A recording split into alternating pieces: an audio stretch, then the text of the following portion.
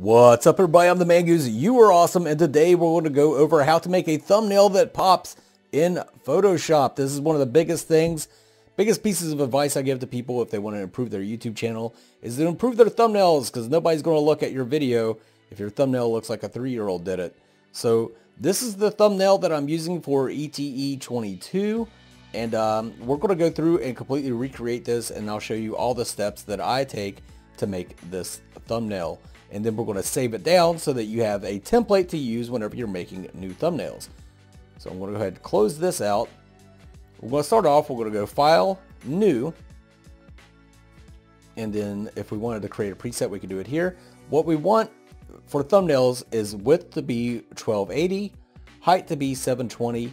We want this to be in pixels. So make sure you have your width at 1280, height at 720.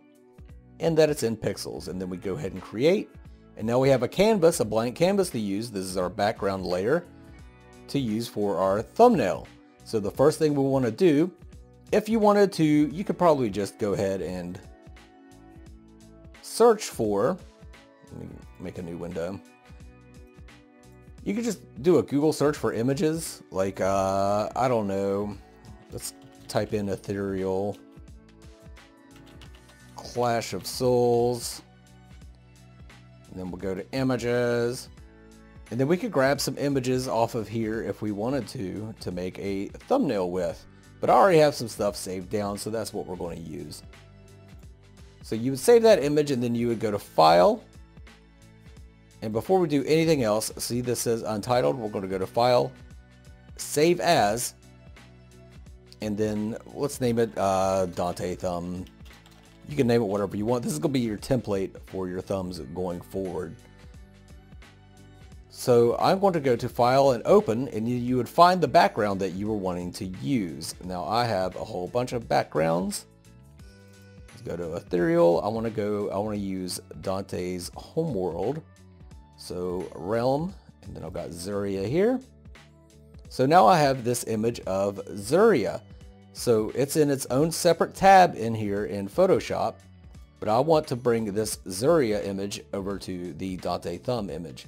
So I just left click on it, hold left click, drag up to the Dante Thumb, drag down, you see where it has this plus sign. It's going to let me add it straight in. And I can move it around, adjust it how I want to. If I wanted to adjust the size of this image, you hold Alt and then use your mouse wheel to zoom in and out. And then if I wanted to adjust the size, you hit Control T while you have this layer selected, and it will let you resize the image any way you want to. Now, if I wanted to just make this thinner without adjusting the overall size, I could hold Shift, click on one of these handlebars, and then move it in and out like that. I don't want to do that though. I'm going to hit Control Z to undo what I just did. And we're just going to use this image in the background. I'm going to set it right here, and that's where we're going to start. And I'm going to zoom back in. Now, one of the things I like to do lately is to put a border around my thumbnails. So if I wanted to add a rectangle here, I would use the rectangle tool over here on the left. Now, if your setup doesn't look like mine, if I'm ever operating in any window that you don't have on your Photoshop, you just go to Window, and then you can just click whatever ones you want. So I just have layers and properties and some other stuff. And you can arrange them however you wish. But I'm just going to leave mine as it is right now. You can adjust yours to the way that you want it. And if there's any tools that you don't have, you just right click on this icon with the 3 dots. And this gives you all the tools that Photoshop has available. So, but right now I just want to do a rectangle over the entire image, and that's going to be our border. Now that of course is not a border, that is a full-on rectangle smack dab in the middle of our image and covering it up. So we're going to go to Fill up here on the top, and we're going to go to No Fill. So now it just looks like there's no rectangle there whatsoever. That's because we need to do a stroke. What a stroke does, it gives you an outline on your image. So if we go back to, so this is our rectangle. If we go to stroke, and I'll just do a black stroke, and this is how thick the outline is. We're going to change that to 20, and now we see we have an outline around a rectangle. Now let's go back to fill, no fill. We have this outline that we can work with. Now I want to resize this, so with the rectangle selected in the layers, I will hit Control T, and now I can scooch that on out to the sides, and we can adjust that later as necessary. We'll click this check mark to confirm our changes, and as you can see, I still got a little bit showing up here, so I'm going to Control T again. Scooch that up just a little bit, and we should be good. So you can barely tell though that there is an outline here, so I'm going to use the colors within this image to create a gradient on our stroke, on our outline here. So what we'll do is we'll select the layer that we want to pull colors from. We come over here. I don't have the color picker tool, so, well, I already have it already selected. You want this, the eyedropper tool. So I right click on the more options, I click the eyedropper tool, and now I can select a color from inside this image. So if I wanted this sort of gold here, that seems a little too bright. Let's try and pick a different one. That seems a little too dark. Up here, a little dark, dark, dark, lighter. I like that right there. So that's what we're going to go with. So now we have this color selected. We can go back into our rectangle, click on the rectangle tool, and now if we click on stroke, we're going to double click there. Just single click, my bad. You don't need to double click. And now we can do a gradient overlay. You got different options here. We're going to go with the gradient, and see, it automatically does a gradient overlay, and that already looks better than what we had. But I want this overall color, the starting color. We're going to double click on the color stop, and now it lets us change that to whatever color we want. But I want what was in the image, so I'm just going to go ahead and use that eyedropper tool again. Click on that, and now we have the same color that was in the image. And now we can also see that we need to scooch this over just a little bit. So I'm going to Control T, scooch that over, and I don't like this being black. I want this to be more of a silver. So again, rectangle, we'll go to our rectangle tool. I don't know why it's so hard for me to say rectangle right now. And then I'm going to double click on that. And now I want to bring this up to more of a silver, and there we go.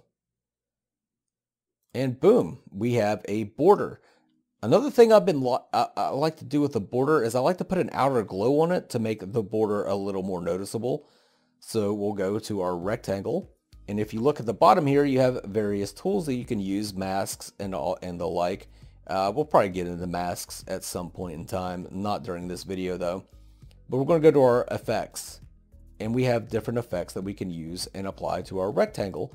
I'm going to go with an outer glow. Let me move this over, and as you can see, I already have an outer glow, and I didn't move this over enough, as you can see. But I don't want that's kind of glaring, this cyan color. But I don't want it to be the same as the rest of the background. So I'm going to go with more of a maroon sort of glow on that, because that matches Dante, who we're going to put in here in a little bit. And you can adjust this. You can make it the spread like hardly anything, so it's just like a block. We can adjust the size to where it's really popping out. I don't want it that much. I just want a slight glow on the outside. So we'll hit OK, and that's annoying me that this isn't all the way over again. So there we go. Now we're in business. Now we're in business. So now we have our background. We have our box around everything, and we need to add Dante. Again, you would have to search for images to use, and I'll go to, and I'm going to put a link in the description that's going to give you like a media kit that Jelly Knees put together. Go subscribe to Jelly Knees to check him out. Just if you're having trouble finding him, just put in Jelly Knees Ethereal. He'll come up. Subscribe to his channel. But what we're going to do is, and he put this entire media kit together that has like every image you will ever need to make an ethereal video. But you may not be making an ethereal video. But anyway, we're going to get an image of Dante. So I'm going to go up to my Dante images. Dante. I have it in alphabetical order, do I not?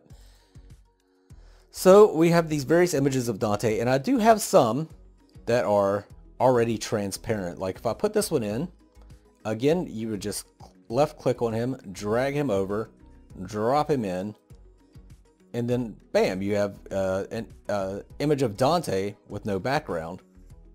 But I'm not going to use, I've used that one so many times. I want to use something different. So let's close that out. And actually, we don't need this Zuria open anymore. I'm going to close that out too. So go back to our Dante images, and I want to use something different. But so I like this one where he's jumping. But if I just put this in right now, it is of course just going to cover everything up, and we don't want that. So I'm going to delete that layer just by having the layer selected and just hit the delete. And we come back, and I just want Dante. I don't want the rest of the image. Easy way to do that, you go to your quick selection tool, and you can adjust the size of your quick selection tool here. And all you do is left click and drag, and it auto selects just Dante. Now it's not perfect. A lot of times it picks up, like you see, it just picked up some of the background, and it's going to be hell on this cape, but this gives us a general idea of what we want. Now, if we wanted to adjust that, again, I'm going to hold Alt, mouse wheel in, and this time I'm going to hold Alt, left click. Now you see this is a plus sign on this little circle. Whenever I hold Alt, it turns into a minus sign. That means that we can deselect stuff around Dante. So I'm just going to go through, clean this up, and I'm doing some finer detail work here. So I'm going to make this smaller. My quick selection tool, 8 pixels instead of what it was. We'll just go through, find anything we missed, make sure we're grabbing everything. I want that. That was a background. That is not background. And you don't have to be too crazy with this. I want this little these little flyaways here. And like, it's just a thumbnail. You're not doing like really truly professional work. You do want to make it look good, but you don't have to get crazy with it. So now that we have that selected, we're going to use our selection tool, this little plus sign looking arrow thingy. We're going to left click on Dante and then drag. And now see, we can drag just Dante out of that image. We're going to go back up to the top to the tab with our thumbnail and drop Dante in. And boom, now we have Dante without the background. And if we wanted to clean this up, it's pretty easy to do with Dante selected in the layers. So and if you want to change any of these, so I can change that to Dante, so we know that that layer is Dante as if it wasn't obvious. So with Dante selected, I'm going to go to the magic eraser tool. Now I have my magic eraser tool selected. I can zoom in, and like right here, I can clean that up. It just removes everything of that color and makes it pretty easy to clean things up like this. Now, you have different tolerances. Right now I have it set to 5. If I were to set it to, say, 100, it would grab anything anywhere close to the color that I am selecting. So if I clicked on this, boom, it gets rid of almost all of the image. You don't want that. You want to play around with your tolerance until it's something that... Oh, let me hit Control Z so I can undo that. You want to play around with your tolerance so you get something that you actually enjoy. I'll clean this up a little bit. Oh, again, Control Z will undo any mistakes you made. And if you keep making mistakes, you just hit Control. You just keep hitting Control Z, and boom. See, now my tolerance doesn't seem to be enough. Or I'm just, oh no, I'm just looking at background.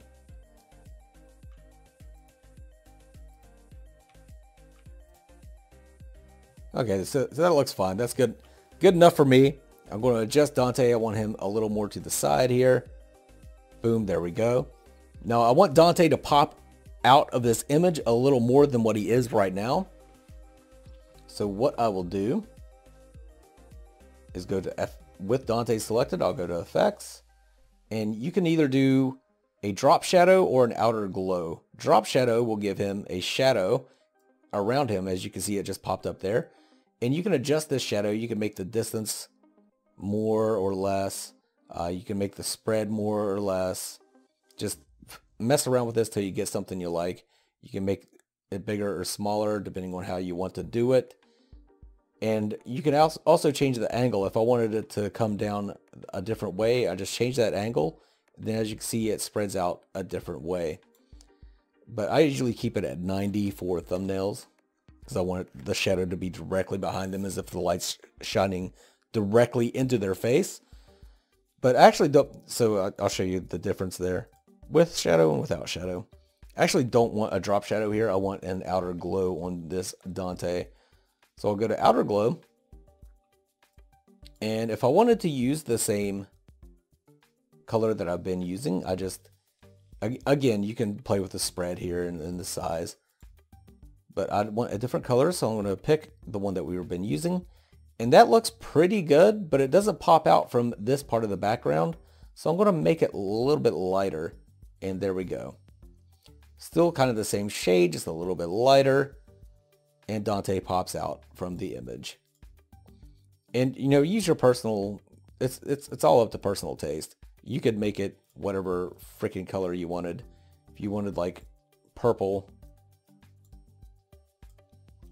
you could make it purple, but I don't want that.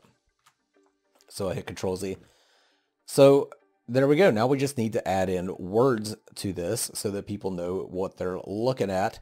So you go, this T right here, that is your text tool. And if we click on that, we're going to immediately create a text layer. We're going to call this Dante, let's make it all caps, Dante thumb. And so that doesn't pop out at all. So what I'm going to do is I'm just going to highlight everything. And up here, so with our text layer, our text selected, we can adjust things with the text. We can make the font bigger. Or we can change the color here to white. That way it pops out a little more. And I do not like that font at all.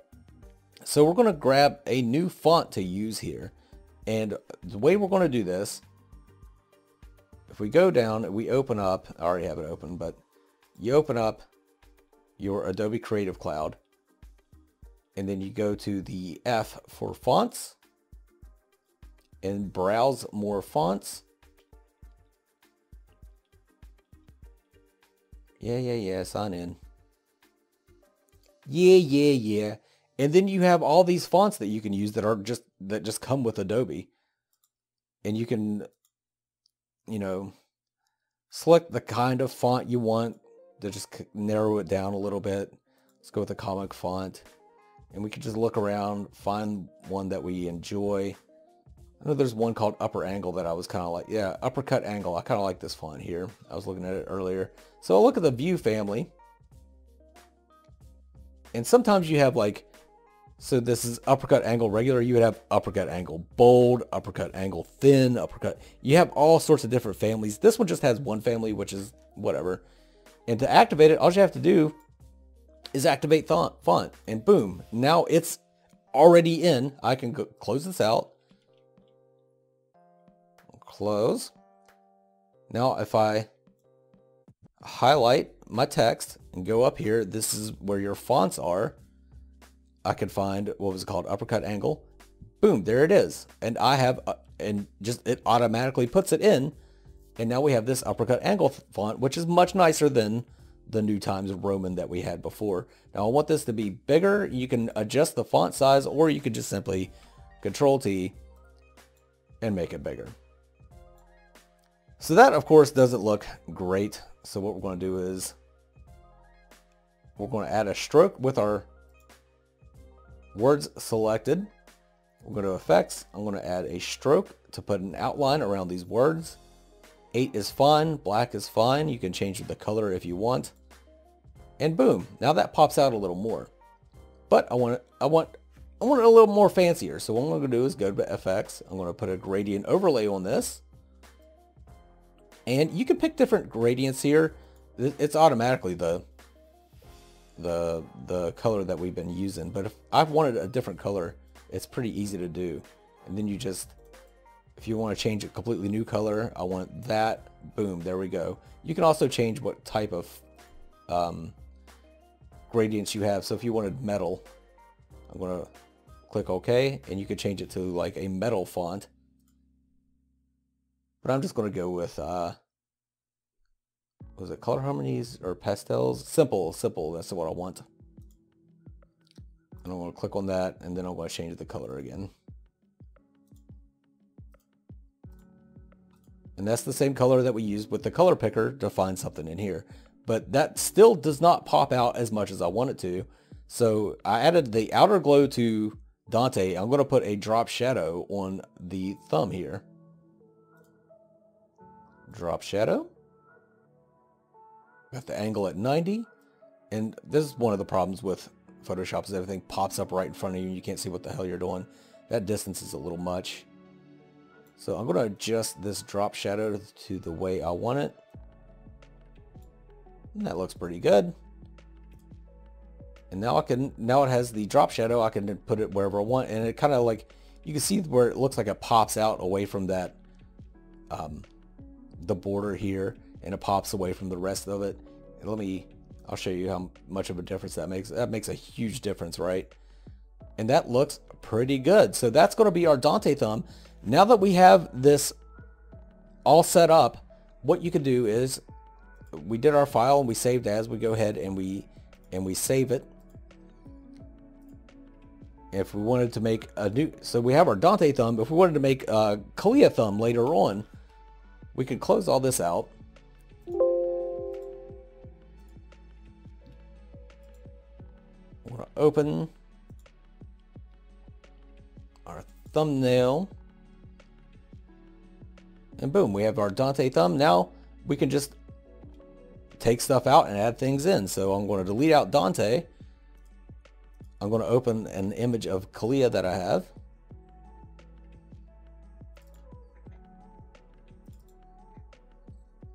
Drag her in. And you see how easy it is to start making a completely new thumbnail. You don't have to do everything all over again. And once you have this established, people can tell what your videos are just by looking at your thumbnail. They know your style. Let's give her an outer glow. Purple's fine, whatever. And see, and it's that easy to do.